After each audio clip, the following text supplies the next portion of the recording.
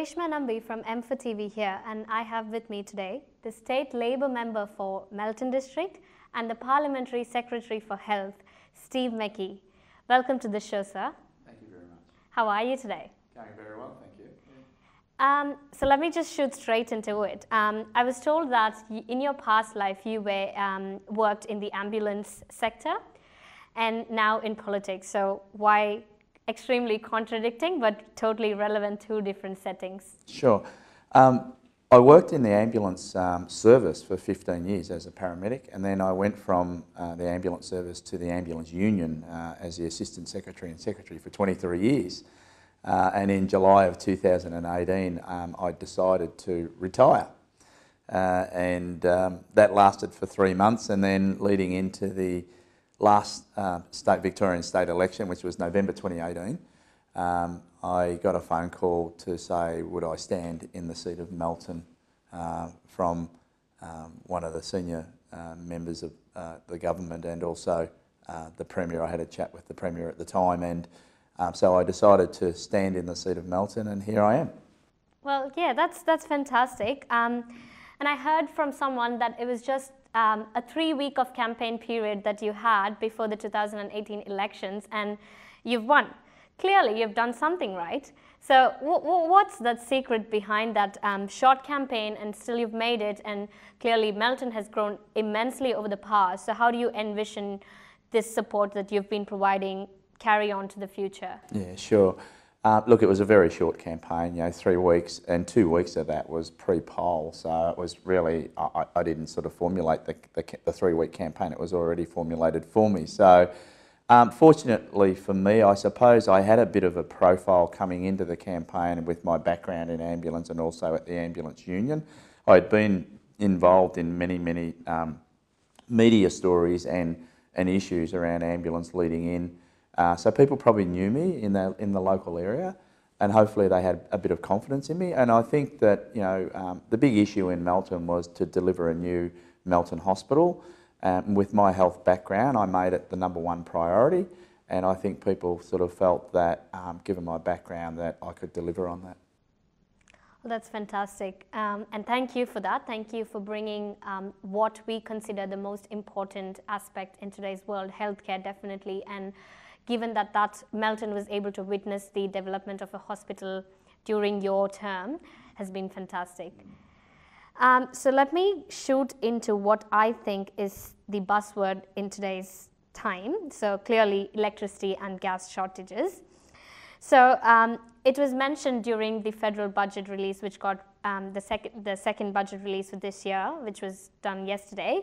It was mentioned that the electricity and the gas prices are definitely going to go up by 50% within the next 2 years. And this is linked to the electricity and gas shortages that we see here now. So given that Melton is one of the outer western suburbs, there's definitely cost of housing, cost of small businesses struggling, cost of living is increasing. So how do you see the electricity and gas prices rising up, adding to the cost of living rising up? How do you see the community is going to respond to that? Well, obviously there's a projection of energy prices rising, and that's concerning, but I'm hopeful that obviously the cost of living that people are experiencing now, that both at state and federal level, there are some mechanisms or items or projects that the state government and the federal government have implemented to try and keep the cost of living down and deal with some of these things. And I know, one of the little things that the state government had introduced was the $250 energy bonus. Now I know $250 for some people may not go far, but as part of that program there was a compare energy process where people could compare how much their energy costs are now against whether there were better deals. People were did not have to change if they chose not to, but they still received the $250, and that's just one of the things. There's a number of things in supporting people with their home loans and things like that. First home buyers, things like that. There's no doubt it's a worry that cost of living is going up. There's no doubt the rising inflation rate is a concern. And I know our government, the Andrews Labor government, is constantly looking at things to provide offsets for those cost of living rises, and I know that the federal government is trying to do the same with the things like improving access to childcare, free childcare, and in the state of Victoria from next year, 3-year-old kinder and 4-year-old kinder being free, and that allows women to go back to work if they choose, or their partners to go back to work if they choose, and that's one of the greater productivity elements within our community. So they're just some of the things. And then you look at free TAFE courses here in Victoria, and I think we're up to now about 70 free TAFE courses. And then, of course, recently the government, the state government announced the paying of the HECS fee for people wanting to go into the nursing profession. So they're just some of the things, and there's many more. They're just some that I highlight.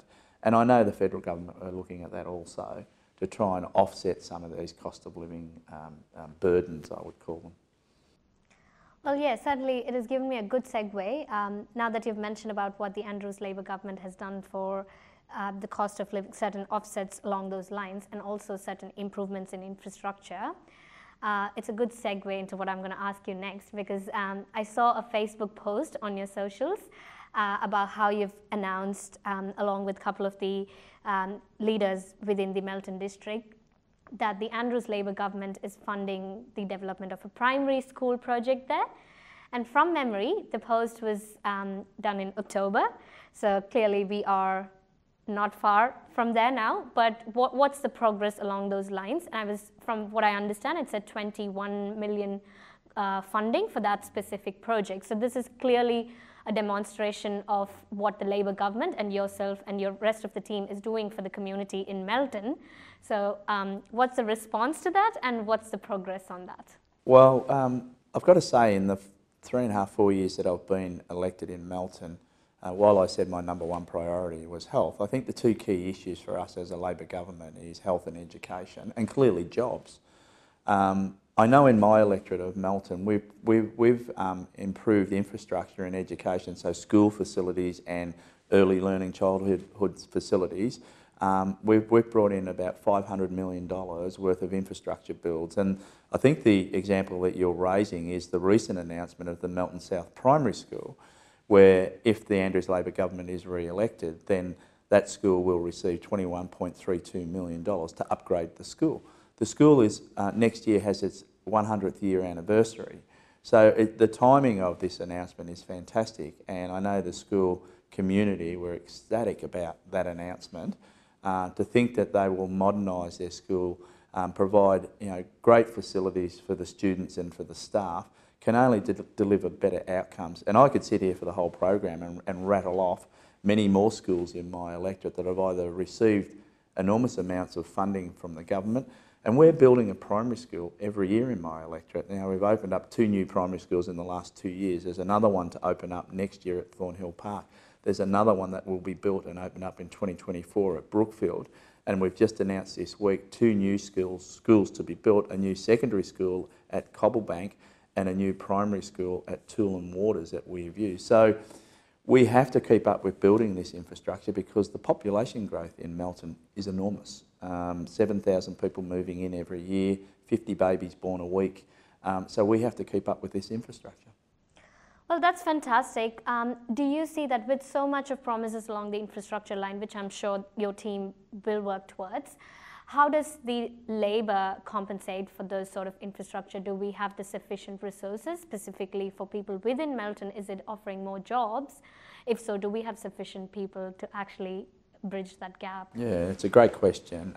As you know, when you build all these infrastructure builds, such as the new hospital coming and all of these schools, we've also announced level crossing removals, a new train station for Melton. You need people to do the construction of that. So there's many, many construction jobs there that will be created and have been created. And there are enough people to working those industries in the construction industry, but of course it's pretty tight, but we're hopefully recruiting more to that industry and training more people to that industry. And again, I'll make reference to the free TAFE courses, and they are providing the new future workforces, and that's what we're hoping to do. And I'm pleased to say that this week we've announced in Melton that we will also be building a new TAFE college, and the primary focus of that TAFE college will be for construction workers and training for construction. That's the initial focus of that TAFE college. So along with our planning of infrastructure, we're also planning to train people to be able to fill the jobs. And that's what we'll continue to do, because we know that we need to fill those jobs to be able to build these infrastructure builds. That's good. And you mentioned Melton's growing, obviously, and there's about 7,000 people moving in every year. And I understand it's a very multicultural community. And when it's very multicultural, it also means that there's going to be diverse workforce, right? Like, it's not going to be restricted to construction. And what I'm hearing is there's a lot of opportunities in the construction space, yes, but what sort of work are we doing in other areas to offer employment and offer opportunities for this diverse workforce and the multicultural community that Melton is? Yeah, that's a great question. Not only in construction, but the other areas that we need to focus on to try and, we have created work, and that is in aged care, in early learning, early childhood learning. Clearly in education, there's many positions available for teachers, and I was with a number of teacher union delegates last night talking about this issue of trying to attract people into teaching and retain the experienced teachers. So that's another area. Nursing is another area, and also allied health areas. So they're all areas that we really need to concentrate on and be able to attract people to those industries and those professions, but also to retain the people that are there, that we don't see an exodus of people that leaves us, with a real crisis, as in a shortage of staff. And we're very hopeful that we can attract people into those industries. And as I say, by providing supports, whether it's with HEX fees, whether it's free TAFE, those sorts of things, creating facilities like a new TAFE at Melton that the students can come out of the secondary schools and know that they can go to a TAFE college that's close to home. And also, in building these infrastructure things, keeping people close to their home for work, so they can, train at a college, TAFE college, and get a job close by, and not have to, jump in their car and drive into the city for employment, so they can stay close to home. Yep, and certainly it's not all about jobs. People need fun in their life.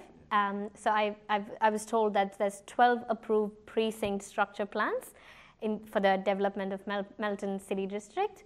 So what's happening in that space? The growth in Melton, I think it's if not the first, the second fastest growing local government area in the state, if not in the country. And as you say, there's 12 precinct plans that are actually going to be developed over the next few years. But the growth is enormous right now, and when you build these residential developments, there's many other things that have got to come with it, and that is open space, so parkland, obviously recreational facilities, and that's been really important. So new ovals and things like that, play space for kids, community centres. And the Melton City Council have been very successful in being able to deliver a lot of this infrastructure with support from the state, and in some cases with support from federal government grants. And as I say, Melton City Council has been very successful. There's a fund through the state that's called the Growth Suburbs Fund, and they make many applications, and I think over the last 5 or 6 years they've received something like $47.5 million to build things like sporting, recreational, parkland, community centres, those sorts of things. So when they're developing these residential developments, the people that live there have got other facilities to utilise that make up their whole life, as in, it's not all about work, it's not all about education, it's also about fun, movement, exercise, and just enjoyment. Yeah. Well, that's very nice. I understand that Steve is not just a person who delivers amazing work for the community, but also supports the local businesses there. So I noticed that you shop from a local sporting shop in Melton. So can I ask, what did you buy from there? I was in the shopping centre on the weekend, that's right, and I knew about this shop because I'd seen that they sponsored an event of recent times, and I did say to them that I would come in and buy a pair of runners. So I had to buy a pair of runners, and I went in there on the weekend and I found a lovely pair of runners. So that's what I bought. Well, yeah, I'm sure that would have made the local business owners very happy. Someone who's not only delivering the work for the community, but also supporting the community. And that's clearly a good demonstration of the amazing leader you are. Thank you, Steve. So going back to one last question about your personal life. So in your past life, you were in the ambulance space. So what was a day in your life like back then? As an ambulance paramedic, look, at ambulance, it was a fantastic job. As a paramedic, it was a fantastic job. We normally start our shifts around 7 o'clock in the morning, and normally the day shift would be 10 hours long, so you'd finish at 5 o'clock in the afternoon. You never knew what you were coming into work or what you would respond to in an emergency situation. So you have the whole range of emergency cases that you would respond to. You work with another paramedic for the day. So there's 2 of you that work in the ambulance vehicle. You're located at a particular ambulance branch, and primarily I was located at the Sunshine branch. And you wait around in that branch until you're contacted either by telephone pager or what they call was a cell call radio. You had a portable radio that would go off, that would beep, and then they would give you, the communication centre would give you the job that you had to respond to. And if it was an emergency job, they would categorise it as a lights and sirens job or urgent but not lights and sirens. And they'd give you the details of where the incident was, and you would respond to that. You would attend to whatever the incident was, and if someone had been injured or sick, and then you would, if they needed to go to hospital, you would transport them to hospital. You'd write up a history and things like that, take their observations, and then you would hand them over at the emergency department, and hopefully they would then have ongoing treatment at the hospital and hopefully have their issue rectified. So in some cases it could have been quite traumatic because you do go to a whole range of different incidents, whether it be industrial accidents, car accidents, you know, a whole range of other incidents that can be quite traumatic. So it was important to make sure that you had a bit of an outlet where we had some counselling and things like that. But it was a fantastic job. Helping people is an amazing thing to do, and making sure that people's welfare is the utmost important and that they're safe and they're okay is fantastic, you know. And, you know, on occasions you get to deliver a baby, and on occasions you save people's lives by, you know, someone that might go into cardiac arrest and you resuscitate them, and it is a fantastic feeling to be able to deliver a life, as in an infant, a baby, but also to save someone that was, you know, may have collapsed on the street and technically was dead, and you resuscitate them and they survive. I mean, it's an amazing job, and there are amazing paramedics out there that do a wonderful job. Well, providing care, first-hand care is one thing, but clearly developing resilience through it to be able to handle all the traumatic incidents and also be strong towards it and support the community is fantastic. So thank you, Steve. Really appreciate all the work you've done. No, thank you for joining us today at the M4TV, and we really appreciate all that you're doing, and we wish you well for the elections and continue to do the amazing work that you've been doing. Thank you very much. I really appreciate it. Thank you. Thank you.